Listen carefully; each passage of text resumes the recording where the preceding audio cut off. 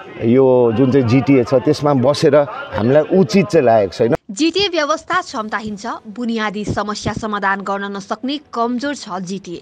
पहाडले पाउँदै गरेको 100 जना नर्सको भ्याकेन्सीबारे जिटिएले पहल गर्न सक्दैन भने यस्तो जिटिए सभामा बस्नु कुनै औचित्य नै नरहेको अजय एडवर्ड्सले बताए।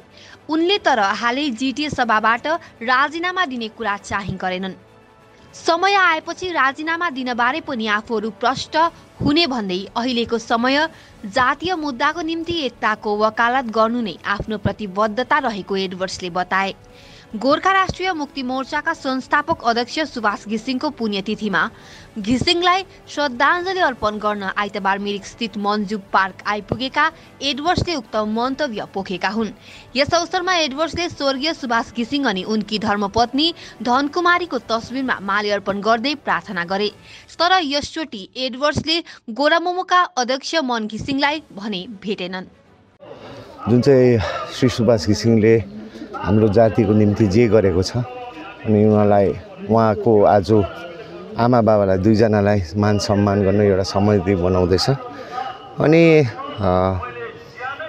मोहनको मात्रै आमा बाउ नभएर हामी सम्पूर्ण गोर्खा जातिको आमा बाउ जस्तो लाग्छ। एउटा नेतृत्व हामीलाई गरेको थियो। आजको दिनमा हामीले बुझ्दैछौँ कुन चाहिँ दुःख कष्ट गरेर उहाँले जे गर्नुभयो हाम्रो जातिको निम्ति अनि उहाँको काम जे छ त्यही हामी छोराहरूले अगाडि बढाउने चेष्टा गर्दैछ।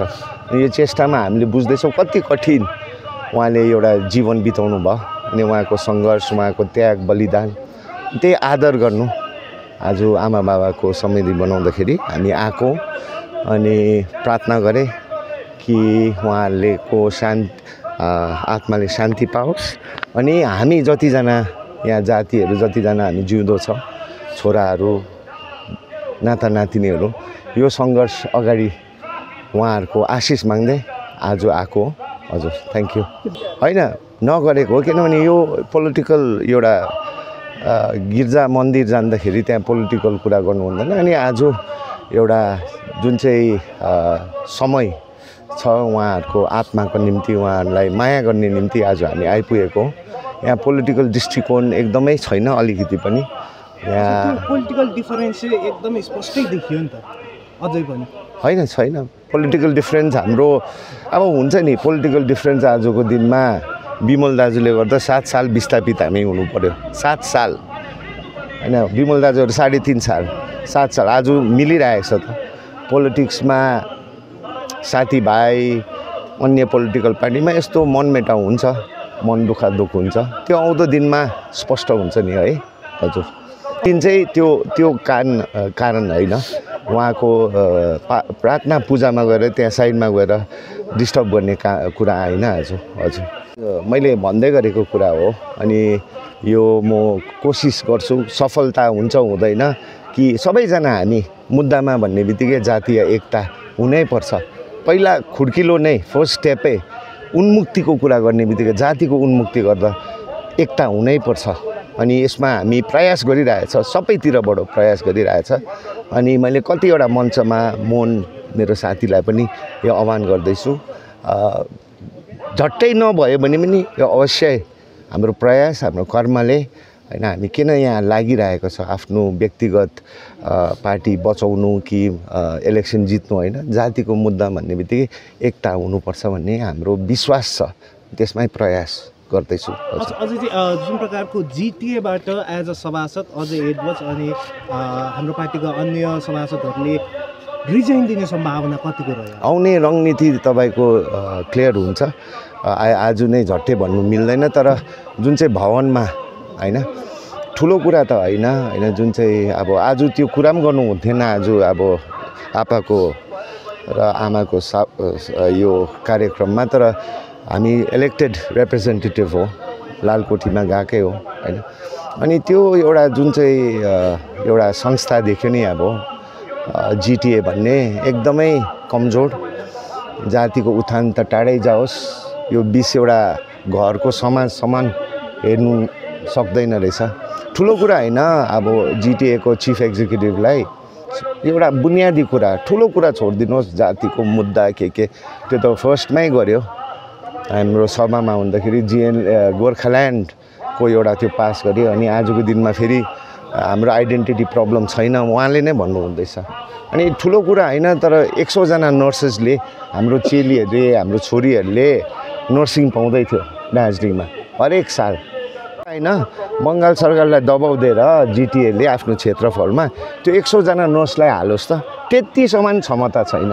जतिवटा बाटो बिग्रेको छ बनाओस् त, त्यति पनि क्षमता छैन। अन्त यस्तो बेकाम एउटा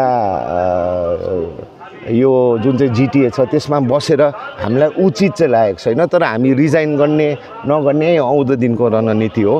हामी अहिले चाहिँ केसमा हिँडिरहेछौँ भन्दै एकताको निम्ति आपाको जुन चाहिँ सपना छ होइन, हामी सबै त्यो सङ्घर्षमा लाग्नु हो भने पहिला खुड्कुली नै एकता हो भन्ने हाम्रो विश्वास छ।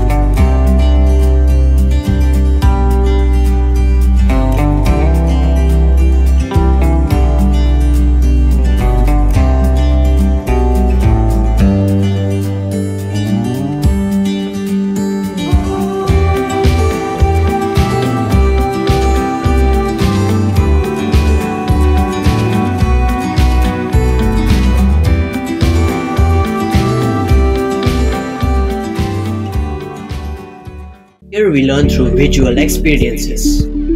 Here we don't sit, we get fit. Here we get the better measure of confidence. Here we receive modern technologies. Just makes people try to do everything else. We are the world's best sports bar. Here we change the world with modern technology. Here we also learn the universal language of mankind. Here we love reading books. Here in our school hostel, we have some healthy food. In our school, we learn a variety of life processes. In our school, we receive proper medical attention. In our school hostel, we are provided with a homely environment. Our school is a great place to learn. Sending my children to our school, I feel that they are in safe hands. Our school, Sunshine High School.